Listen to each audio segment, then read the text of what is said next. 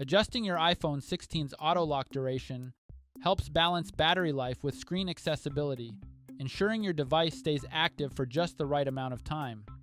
Here's how it's done. To get started, navigate to the home screen by swiping up from the bottom of the display.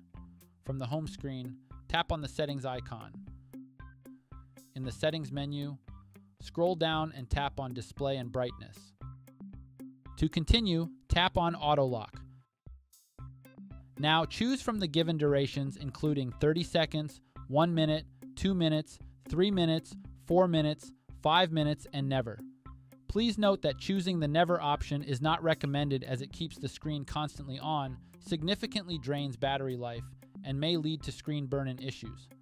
The shorter durations help conserve battery life, while longer durations provide extended viewing time. Simply tap to mark your selection. This iPhone feature lets you customize how long your screen stays active before automatically locking. And that's it. Please subscribe to this channel if you found this video helpful. Thanks for watching.